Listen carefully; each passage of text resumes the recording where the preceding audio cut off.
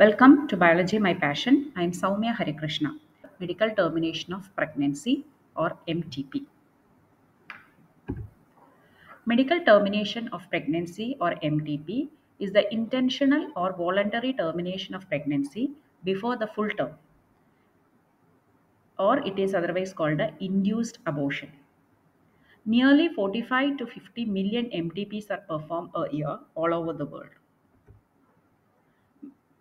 Many countries have not legalized MTP due to emotional, ethical, religious, and social issues involved in it. The government of India legalized MTP in the year 1971 with some strict conditions to avoid its misuse. Such restrictions are all the more important to check indiscriminate and illegal female feticides. Why MTP? To get rid of unwanted pregnancies either due to casual unprotected intercourse or failure of the contraceptive used during coitus or rape. MTPs are also essential in certain cases where continuation of the pregnancy could be harmful or even fatal, either to the mother or to the fetus or both. MTPs are considered relatively safe during the first trimester, that is, up to 12 weeks of pregnancy. Second trimester abortions are much more riskier. Another dangerous trend is the misuse of amniocentesis to determine the sex of the unborn child, and if the fetus is found to be a female, it is followed by MTP. This is totally against what is legal. Now, coming to sexually transmitted diseases. Diseases or infections which are transmitted through sexual intercourse are collectively called sexually transmitted diseases or venereal diseases (VD) or reproductive tract infections (RTI). Common STDs are caused by bacteria, protozoan, or virus. Bacterial diseases are gonorrhea, syphilis, and chlamydiasis. Protozoan disease is trichomoniasis. And virus can cause genital herpes, genital warts, hepatitis B, HIV leading to AIDS. HIV is the name of the virus causing the disease AIDS.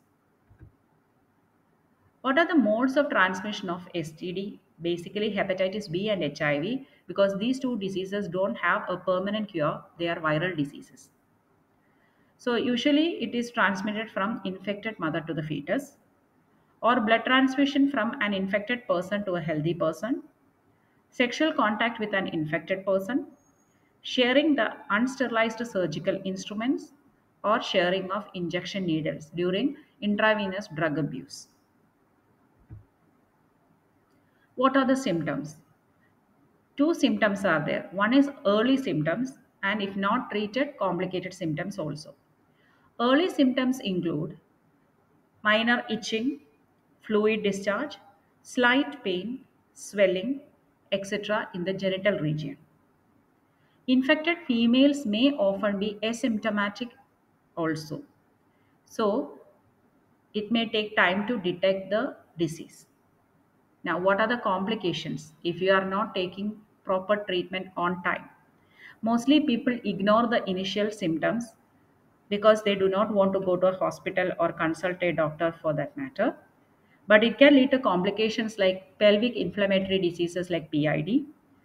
If the woman is in the early stage of pregnancy, it may even lead to abortion, stillbirth, or ectopic pregnancy. Ectopic pregnancy means the pregnancy happening within the fallopian tube, and infertility or even cancer of the reproductive tract.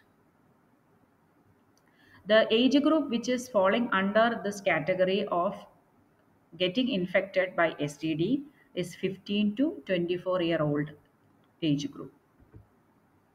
How can you prevent it? First is education, counseling, and awareness. Avoid sex with unknown partners or multiple partners. Always use condoms during coitus. In case of doubt, go to a qualified doctor for early detection and get complete treatment if diagnosed with disease. Help interrupt the steady climb in STDs with these three steps. Talk openly, get tested, and get treated. STDs are a major threat to a healthy society. Prevention or early detection and cure of these diseases are given prime consideration under the reproductive healthcare programs. Last But the most important part of this chapter is infertility and assisted reproductive technologies, ART.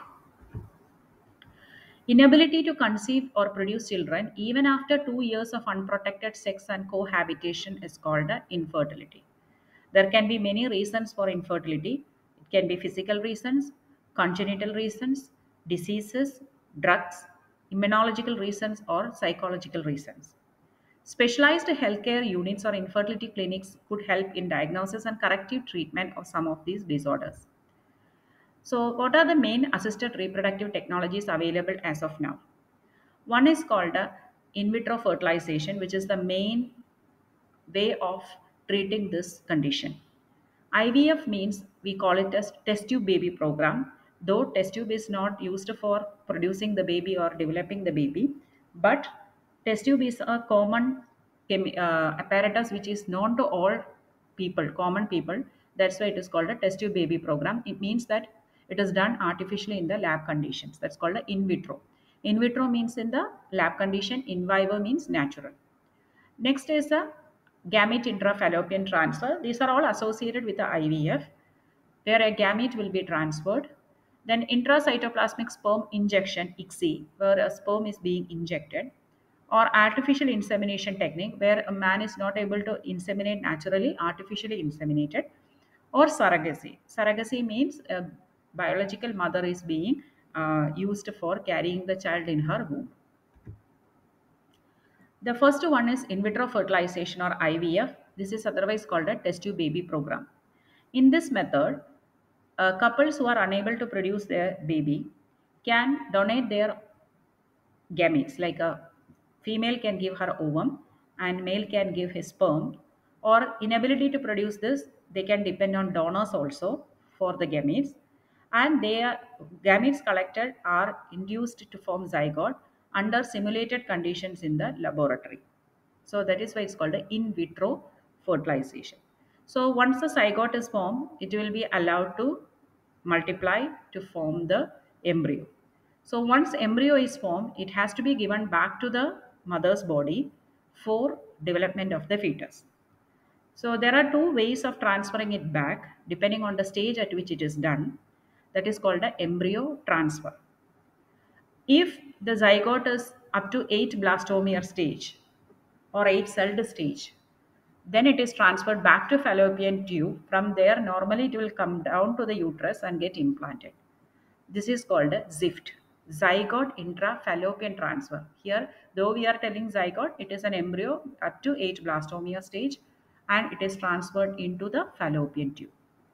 Suppose if it is more than that, then more than 8 blastomeres means we have to give it directly to the uterus where it will get implanted and grow.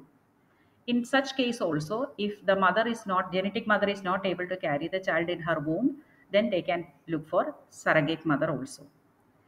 Embryos are also formed up by in vivo fertilization, means fusion of gametes within the body of female. Then it can be used for transfer to assist those females who cannot conceive also. Another one technology here is gift. We receive gift from people. Here also, a woman who is not able to produce her own gamete is receiving a gamete from a donor as a gift. She doesn't have any other problem in bearing the child. So what happens is she collects an ovum from a donor, which will be injected directly into her fallopian tube, and her husband can inseminate her. Naturally, fertilization will happen in her fallopian tube and she can carry the baby in her womb. So, here in this case, the problem is she is the biological mother, but she is not the genetic mother of the baby. Another case is when male is not able to inseminate his wife, or the sperm is not enough to inseminate or fertilize the ovum. We know 60% of the sperm produced should have proper shape and at least 40% should have vigorous motility. So in any problem related to this, another specialized procedure is there where the sperm will be directly injected into the ovum. So this is called a intracytoplasmic sperm injection. Then another case where the male is not able to inseminate his wife, due to some accident or some other conditions, the semen can be collected from the husband most probably, or if he is not able to produce semen, can be from a healthy donor also. Then it is artificially introduced into the vagina of the female if the female is physiologically okay for conceiving. Then this is called a intrauterine insemination. Then natural fertilization will happen, and it is usually useful in male infertility cases provided the female is physiologically perfect. Then, in spite of producing the embryo or zygote, if the mother is not able to carry the child, there comes the question of surrogacy, where a woman or a surrogate mother bears a child for a couple unable to produce their children because the wife is infertile or unable to carry. The surrogate mother is impregnated either through artificial insemination or through implantation of the embryo produced by in vitro fertilization. Usually, it is done for monetary benefit from the surrogate mother's side. What are the problems associated with art? Art requires high precision handling by specialized professionals and expensive instrumentation. Therefore, these facilities are presently available only in a very few centers in the country. But now the conditions are changing. Almost all cities have infertility clinic, but we have to see the expertise and the specialized professionals available in such institutions. Their benefits is affordable to only a limited number of people, especially the cost involved in IVF is a bit high. Emotional, religious, and social factors are also deterrents in the adoption of this method because once the, especially in the case of taking gametes from donor, there can be a question of the paternity, maternity in later life. So all these are the problems associated with art. So the best way to avoid all these is the adoption.